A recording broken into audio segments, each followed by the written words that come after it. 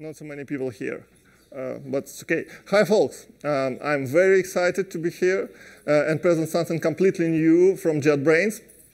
I think you are familiar with our products like IntelliJ IDEA, for example, or PyCharm. But today, I'd like to talk about a new product closely related to Apache Spark and Apache Zeppelin. It's called Big Data Tools. To start, I'd like to say a few words about me. My name is Vitaly Khudobakhshov. I'm a team leader of the product. Before JetBrains, I was a senior analyst and data engineer for more than 3 years in one of the largest social networks in Europe. And after that, I decided to join JetBrains to solve problems which I had during my career as a data engineer. So, I believe many of you here know about Apache Zeppelin. I'm sure you completely understand all pros and cons of this open source great project. It looks like Jupyter notebooks, but more suitable for Apache Spark. On the one hand, Zeppelin is really good for visualization and exploratory data analysis. On the other hand, IntelliJ IDEA is really good for code completion, code assistance, which is especially important in the case of Scala language. From this point of view, Apache Zeppelin and IntelliJ are complementary to each other in everyday workflow. Unfortunately, in this particular case, word complementary means to be a source of a lot of copy-paste actions. Just because you couldn't visualize data in IntelliJ IDEA and Apache Zeppelin suffers from lack of code analysis as well. So we decided to put them together, but not exclusively. So we are going to bring more big data frameworks and tools in our new plugin. Of course, we always keep in mind our ultimate goal to make developer experience better. Yep.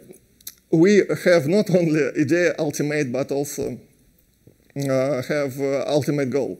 But it's not so easy to define particular meaning of the goal with respect to data engineers.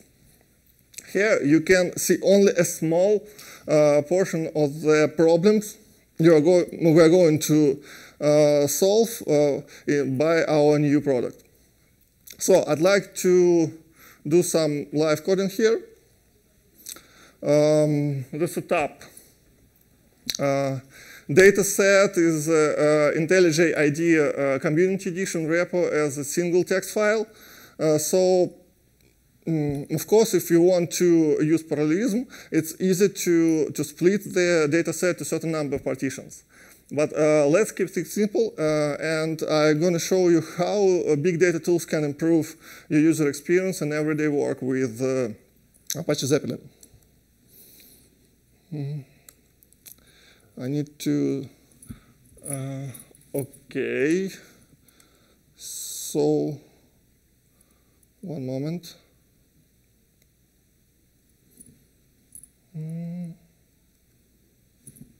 Okay. Could you see that? Maybe I need to switch to live theme.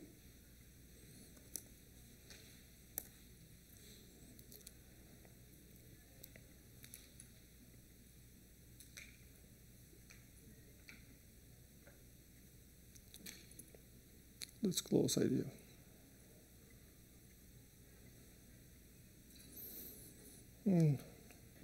For start, we can just delete our connection and see that's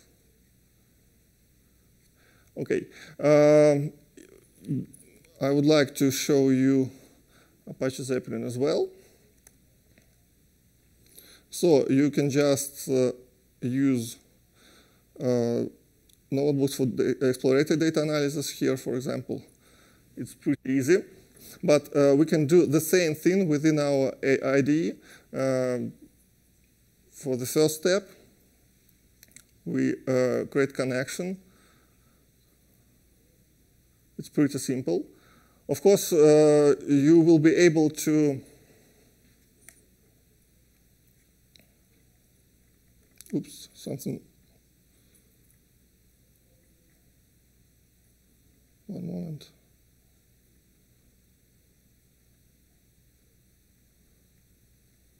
Yes, it's okay. You can use multiple connections and copy and move your notebooks around these connections. It's pretty easy. But right now, I will show you some stuff related to our core capabilities in IDE. So we can try to use this one. It's pretty easy to start your notebook. It's okay. And of course, you will be able to use some refactorings here. Right now, I think I forgot something. Yes, extension. So let's try to catch this. Path.substring, yep, file.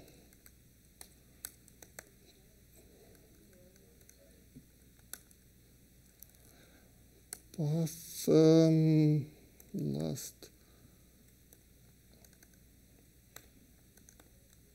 index of dot and +1. So comma, and it will be much better to read. Or maybe I can automatically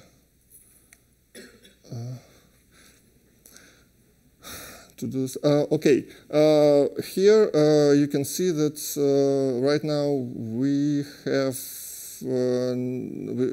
no errors here. So maybe I'd like to extract this piece of code to method here. It's pretty easy. I can do that by our refactoring here.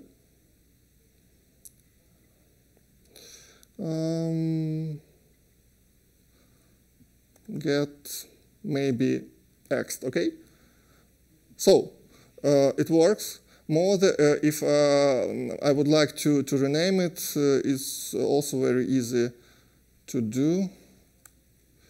Not so, okay, I will do that because my hotkeys right now don't work because of touch panel. I hate it. So refactor rename and get some stuff. It works. So moreover, if you want to show data, you also can use Zeppelin context as usual. So with all completion stuff here, it will work.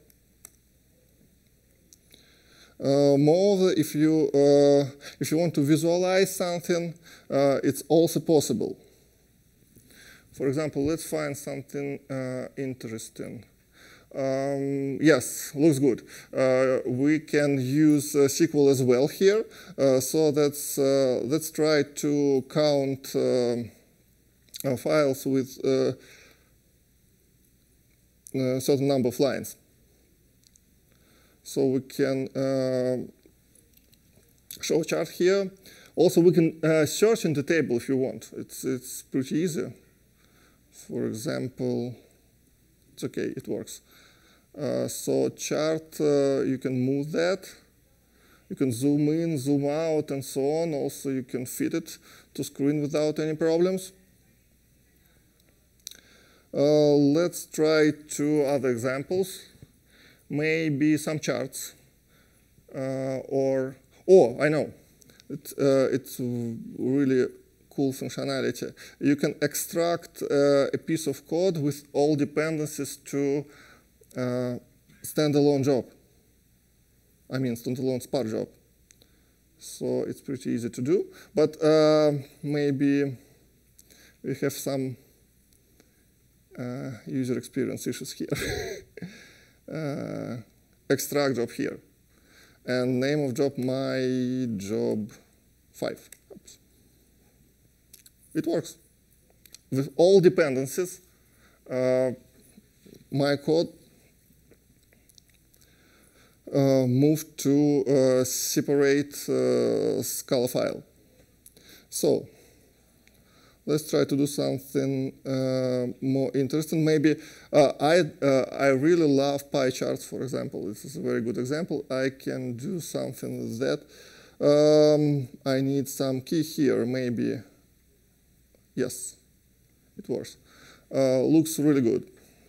So I think this is all stuff. I have only 4 minutes, and I would like to say a few words about our roadmap.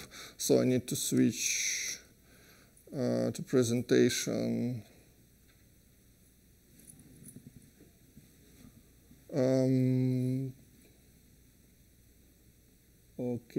Okay. So today is the first day you can download the plugin directly from our marketplace. To be precise, you need to have IntelliJ IDEA Ultimate and Scala plugin installed. At the end of my talk, I'd like to mention some features we are going to do in the near future. Near future means here 6 to 9 months horizon.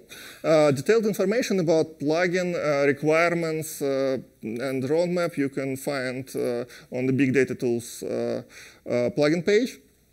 I hope you have some questions right now, maybe a lot, but I'd like to invite you to our booth where you can ask for questions, but not only. You also feel free to ask for new features, for example, or discuss problems you have with Apache Spark you want to be solved within our IDE.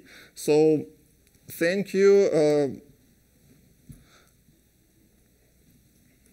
Thank you very much.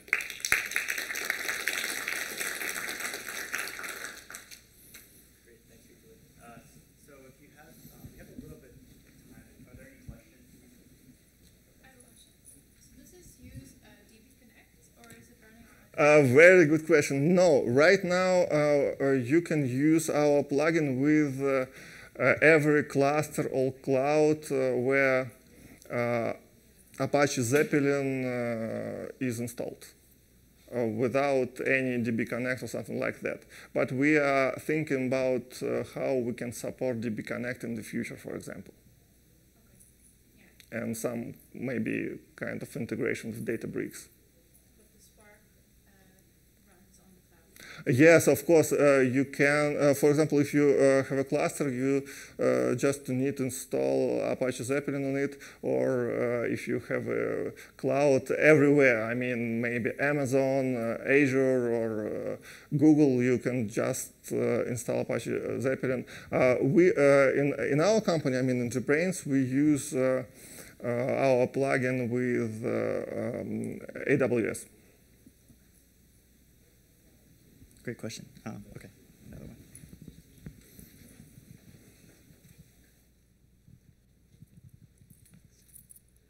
Yeah, thanks. This is looks very useful. So when you're doing all these refactorings and stuff from the IDE, is the JSON code for the Zeppelin notebook automatically edited in Unicode? Yes, but much better.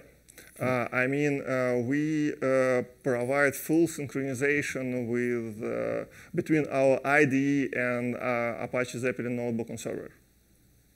So you can change something, and just after that, you can see what you changed in Apache Zeppelin itself.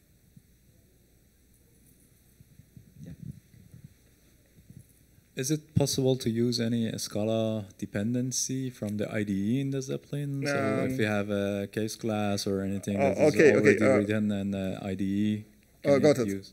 Right now, we don't have any deployment capabilities, but we are going to do something this way. For example, maybe I know that if you have Apache Zeppelin, you have some options to deploy your dependencies. For example, you can use HDFS or maybe SSH. I think we will support some kind of functionality in the near future. Right now, we can only download dependencies from Zeppelin to IntelliJ. Thank you. Great. Yeah. So any more questions, please, feel free to join or drop by the booth. And remember to rate this talk and others using the Spark 7 EU app. Thanks again.